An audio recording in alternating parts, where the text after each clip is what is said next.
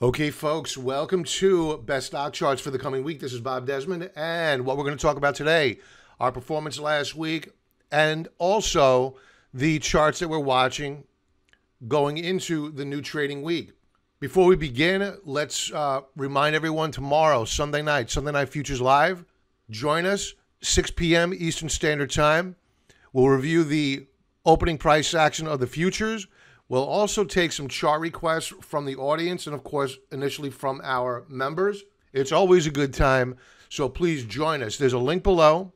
You can get alerted if you enter your email address, and you'll get alerted 15 minutes to a half hour prior to us going live, because sometimes that notification bell on YouTube does not work.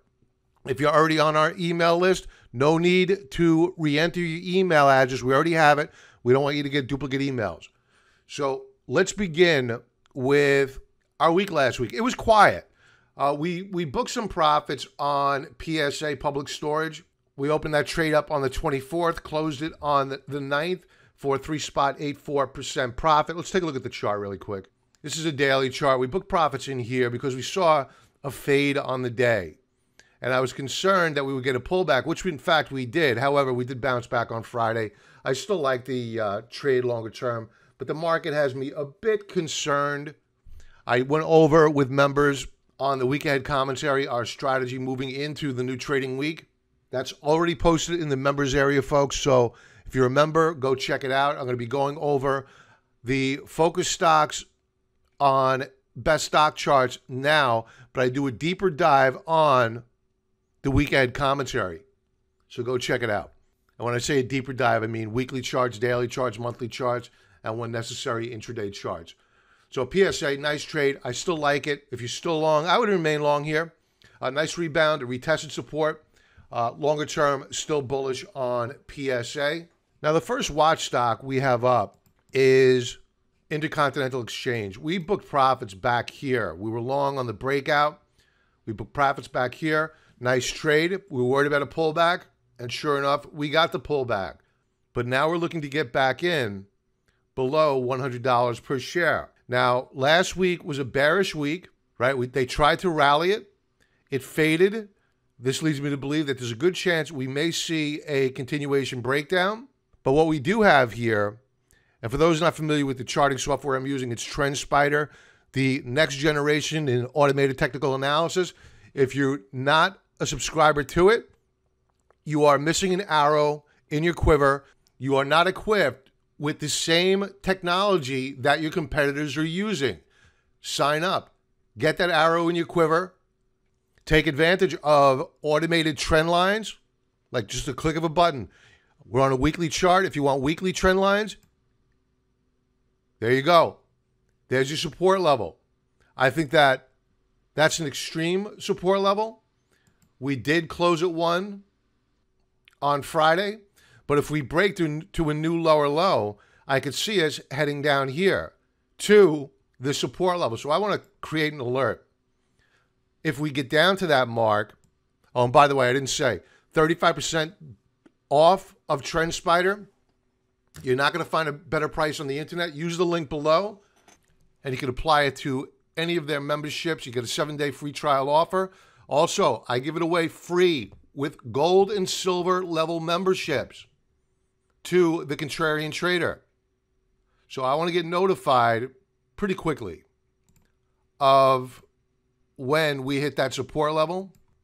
So now you can see we're ready to go here. I'm going to keep this active throughout next week. I want to see an alert fire off when we touch, bounce, create an alert, and there's our alert. And note how it coincides with a volume shelf. These bars here are known as volume by price bars. And you can see how much time was spent prior to the breakout trying to get through this resistance level.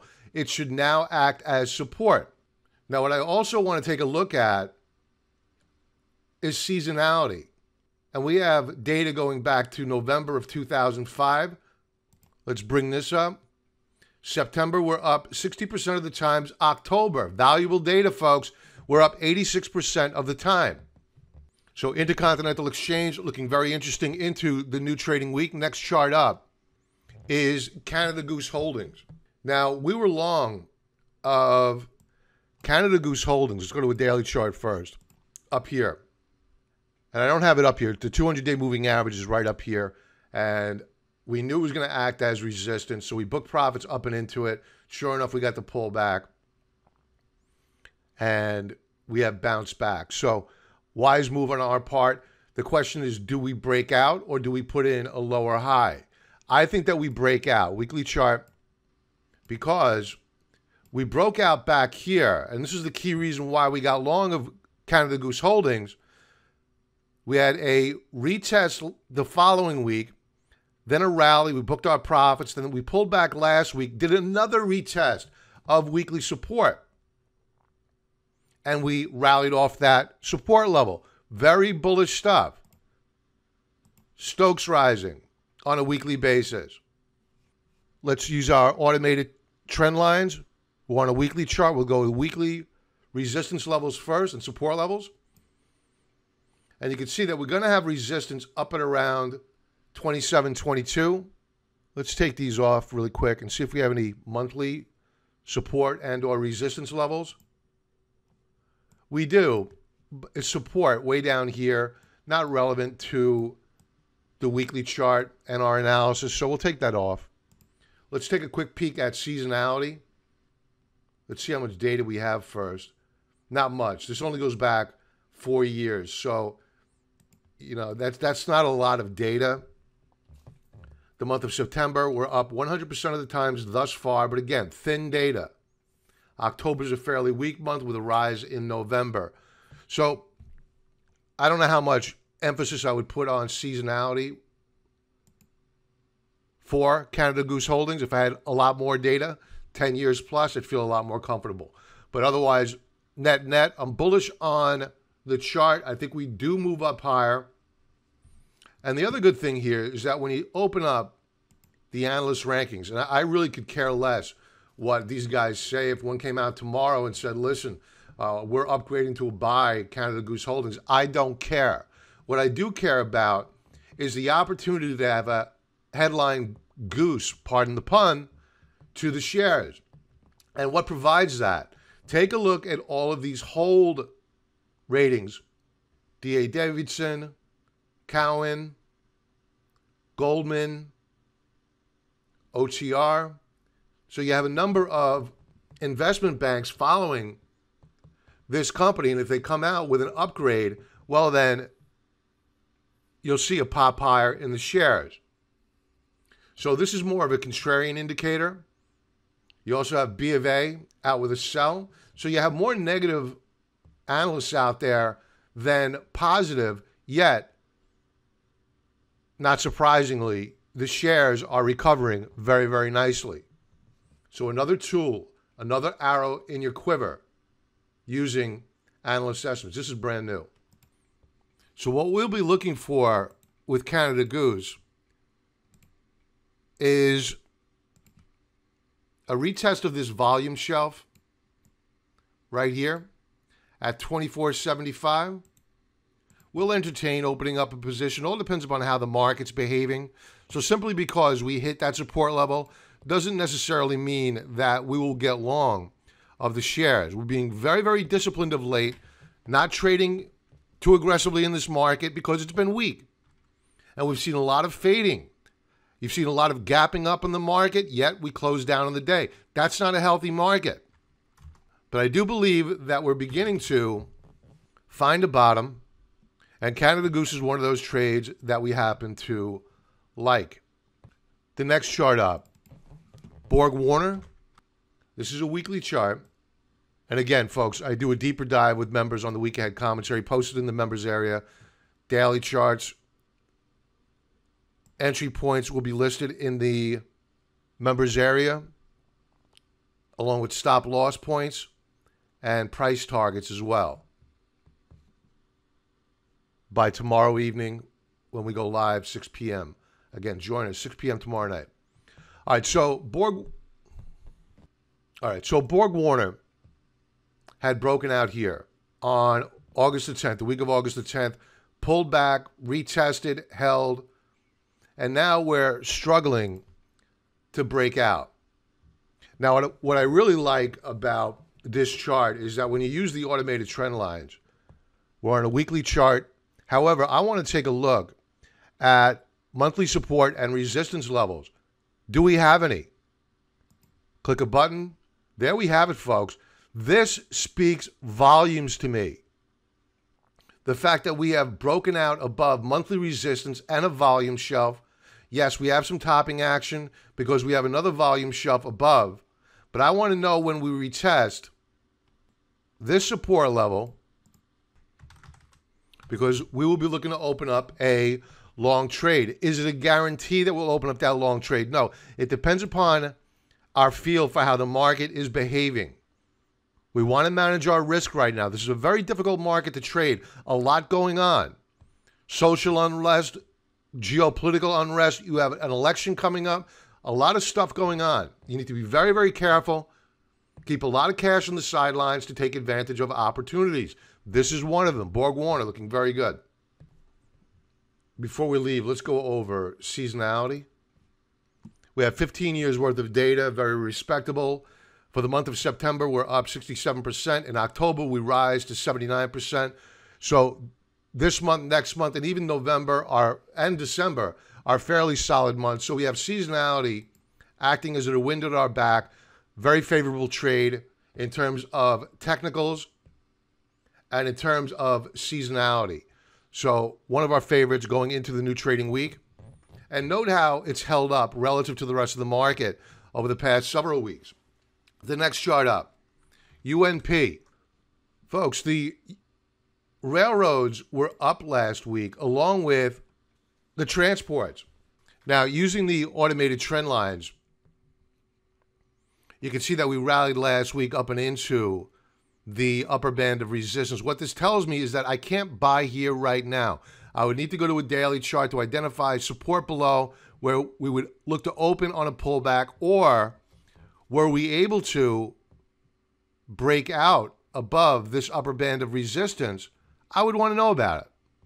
I want to know when we break through, touch, and bounce. And we'll keep this active for a couple of weeks. And if you want to know where there's support below here, take the weekly trend lines off, then overlay monthly. And there you have it, folks. Now I want to set my alert here to identify when we hit that monthly support level, if we hit that monthly support level, because I'm a buyer at that support level with a stop loss right below it. This is the value of using automated technical analysis. Let the computer do the work. Set your alerts when you see opportunity and use a rules-based approach to enter and exit your trades. So keep this active through next week. Touch and bounce. And there we have it. We're good to go. We know exactly what our game plan is with Union Pacific as we move into the new trading week. And yes, I do send out trade alerts to all our members when we open, add, or sell. Seasonality. Seasonality for the past 15 years. In September, very favorable, 72%. And in October, it's up 57%, but then trends higher through December. So a seasonally favorable period of time. And look at this, through spring, how favorable it is. So I'm liking this trade here. So members, more to come when we fire off our trades. You will be alerted. The last chart up I have is U.S. Concrete. Weekly chart. So we can overlay our weekly trend lines, see if they lend any help. Not really. Not really. Just telling us where we have resistance above by and large. But what we can do is use the drawing tool and identify the fact that we have a very, very nice setup forming here.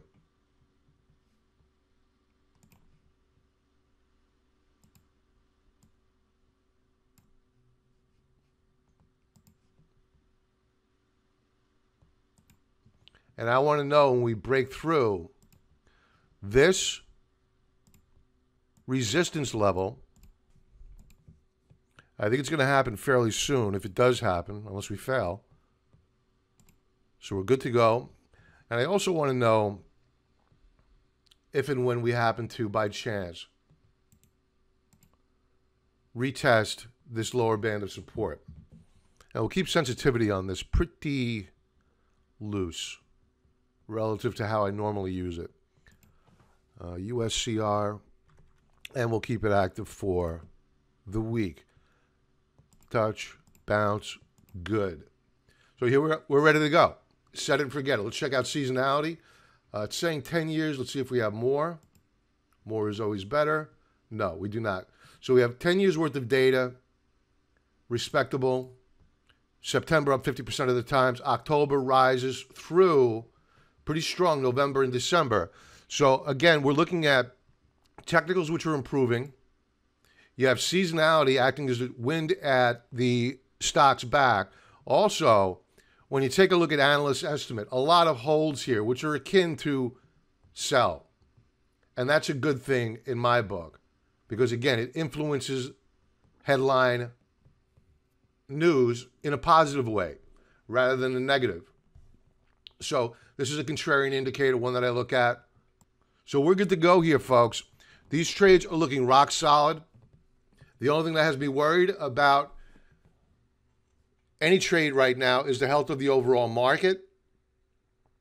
So join us tomorrow night, Sunday night, live, where we review the opening price action.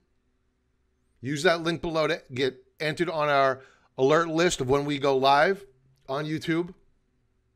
And don't forget, if you value automated technical analysis, use that link below. Invest in yourself. Give yourself an edge over other investors who do not have this tool. And trust me, these guys are adding subscribers hand over fist. So a lot of your competition is out there with TrendSpider right now. And if you don't have it, you're being outgunned. And if you do have it, you need to use it. They have an entire tutorial library. And don't forget that we offer TrendSpider for free with our silver and gold level memberships. And with that, folks, everybody have a really great remainder of your weekend. Hope to chat with you tomorrow night on Sunday Night Futures Live. Until then, be well and enjoy.